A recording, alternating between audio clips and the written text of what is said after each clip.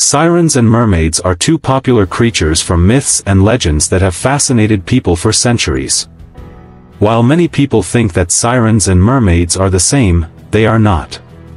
Today, we'll dive into the key differences between these enchanting beings.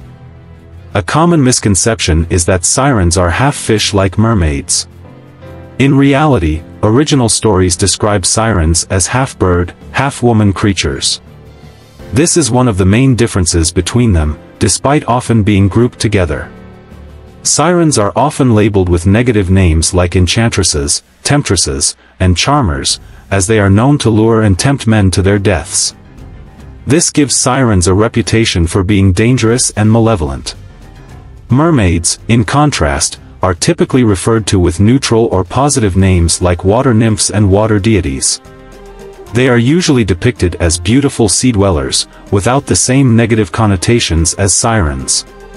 Sirens are exclusive to Greek mythology and are featured in Homer's Odyssey. They are portrayed as inhabitants of an island near Scylla and Charybdis and are fathered by Achilles, the river god.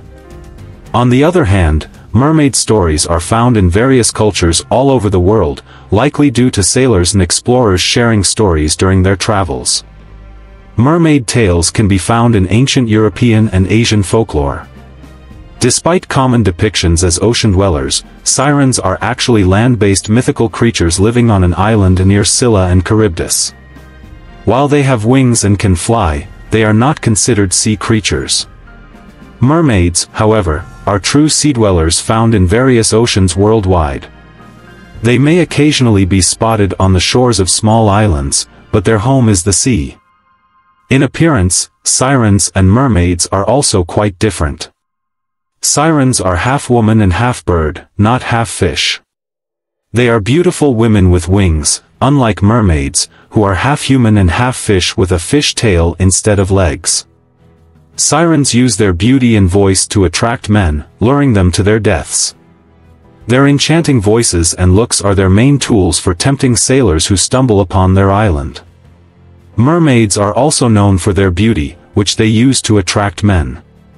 Some stories suggest that mermaids can also attract men with their love and affection, differing from sirens who aim to kill. Sirens attract men to cause their deaths, using their looks and voice to lead sailors to a fatal end. This deadly purpose sets them apart from mermaids. Mermaids, however, vary in their intentions. Some stories depict them as loving creatures seeking to provide lonely sailors with companionship, showing a more benevolent side. So, while both sirens and mermaids have captivated our imaginations for centuries, it's clear that mermaids often represent love and kindness, while sirens embody danger and evil. What do you think? Do you have a different interpretation? Share your thoughts in the comments below, and don't forget to subscribe to my channel for more fascinating comparisons like this one. Thanks for watching.